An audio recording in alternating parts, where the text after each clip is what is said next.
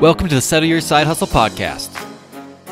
I started this podcast for one very simple reason, and that is to show you what it's like to actually start a business. Going from a side hustle business that I'm doing while working the 9 to 5 to being full-time in my business, living the life that I want, controlling my time, controlling my hours. And the number one problem that I had with every podcast I listen to on the market is that either A, they don't actually get down to the nitty-gritty. They're not transparent with you, telling you about their actual struggles, or B, they've already made it so there aren't struggles to share. And that's why I decided to start this podcast right here, right now, as I've just transitioned into full-time entrepreneurship, so I can actually share with you the struggles as I go through them, and you can learn from my experiences while you're growing your business alongside me.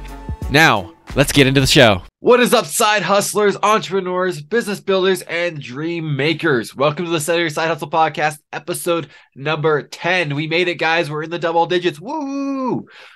Today, I have something really entertaining that I want to share with you. This kind of made me laugh, it made me chuckle, and it's kind of exciting to see for a lot of reasons. So, yesterday, on YouTube, I got my very first hater on this channel. It was exciting. The guy, I really appreciate this individual. They were a total troll, but they went in and they commented on every single short on the channel. And they actually watched all the shorts, and they actually responded to content inside the shorts. And so this is really exciting for a lot of reasons. And I want you guys to hear the lessons from this, both in why getting negative comments like that is good, and in where I actually didn't do what I should have in response to these comments, and I have since learned a lesson. So I went ahead and I posted about this guy on Facebook. And so on Facebook, I just made a post. It was like, hey, got my first hater on YouTube. You know, the channel has 11 subscribers right now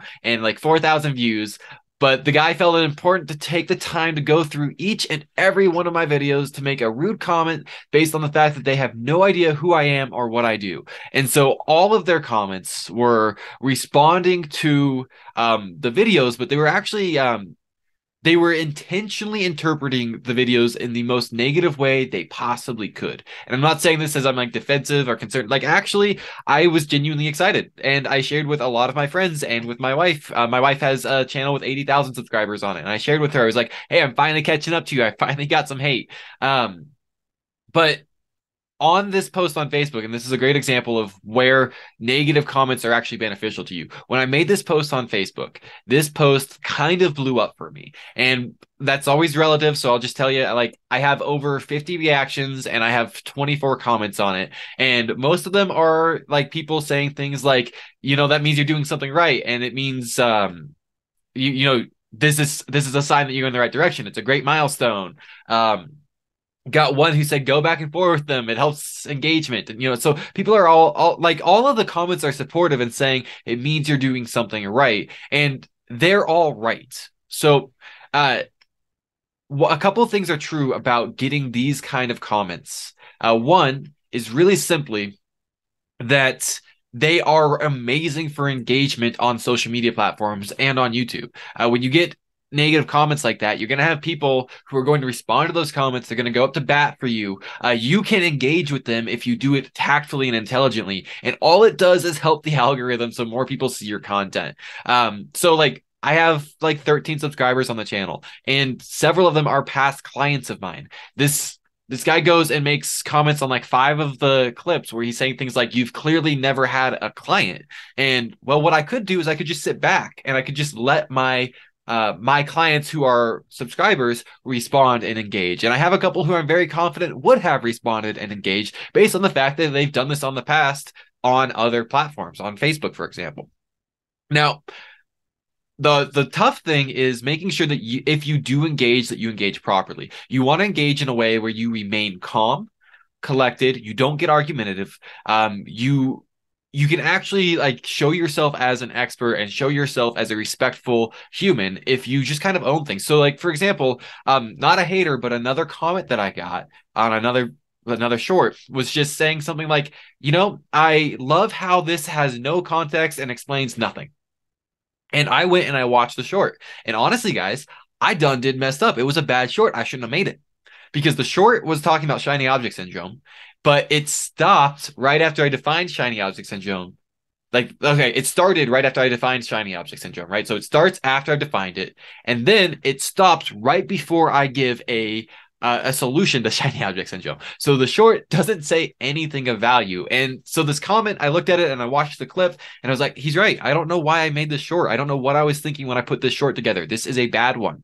And so the right thing for me to do is probably just to comment and reply to that comment, like, you're totally right. I don't know what I was thinking. This is a bad short. But as long as you can own your stuff, you can be honest, you can be transparent, you can come out as an expert, you can point things out without seeming like you're being defensive or argumentative. You can really go a long way towards proving yourself an expert, proving yourself respectful, respectable, and somebody that other people want to work with. And these things are all great for engagement. So here is the mistake that I made when this guy went and he made all these comments on all of my videos.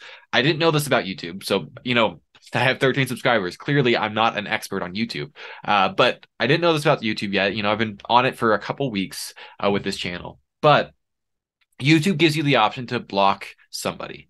Block somebody who's making comments, and it'll let you report them if you think that they're being like harassing you or others. I didn't report him. I don't think he's harassing me. I think he's just a troll. But what I did block him because in my mind I was thinking, you know what? I don't need to see more from this guy. And I assumed based on the little description it gave me that all it was going to do is make sure that I didn't see more from this guy. But what it actually did is it deleted all of his comments on all of my posts. And so what I've learned from that is that I'm probably never, unless there's extreme cases, going to block somebody on YouTube again, because I lost the opportunity for the engagement from all of his comments. And so lesson learned, that could have absolutely blown up my channel if I would have let it. But now I know that you can't block somebody on YouTube as the creator without it's removing all of their comments. And so that was the mistake that I made. Lesson learned. Really what I wanted to share with you guys, and the reason that I'm making this episode, was just the idea that, like, if you ever heard it, it's true that there's no such thing as bad publicity. Like, all engagement helps the algorithm. The more people argue in comments, the better it actually is for the creator. And the tough thing about that is having thick enough skin to be okay with it, and to recognize that sometimes these people are going to be saying mean, hurtful, hateful things that are just completely irrelevant and irrational and nowhere near true. And sometimes they're going to be saying things that hit right at the core of your personal insecurities and maybe even are true. And you're going to get that whole spectrum. And regardless, you got to have thick enough skin to realize that this person doesn't know you and their opinion doesn't matter, and that all that they're actually doing is helping you.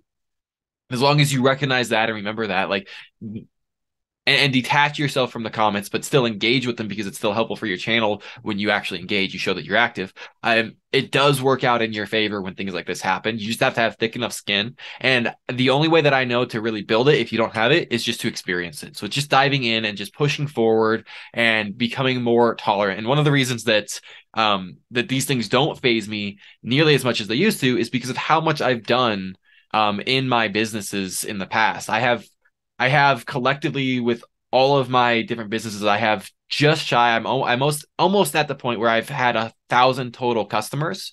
And so I've ran a lot of ads, and I've gotten a lot of negative comments on ads. I've ran DM ads on Facebook where people literally only responded to the DM ad to cuss me out. And all those things just, you build thicker skin, and it makes it easier to respond to these things in the future. So that's what I have for you guys. Before we sign off, I'm just going to remind you, as I always do, that I have an incredible free gift for you if you're trying to build your own business. If you are at the point where you want to start a business, but you don't know what you want to do, then I have a list of 50 side hustles you can start, proven side hustles that take just a laptop, right? If you know what you want to do, but you don't know how to do it, I also have the checklist of the 11 tools that you're going to need to build a side hustle online. And finally, if you know what you want to do, you know how to do it, but you don't know where your next customer is coming from, then I have this free Facebook group where I do free trainings every single Monday on exactly how to build your side hustle. So if you're in any of those three camps, all you got to do is click on the link in the description and you'll get access to all of that all at once. That's what I have for you guys. It's Friday, so we're going into the weekend. I will be back in your earbuds once again on Monday. Love you guys.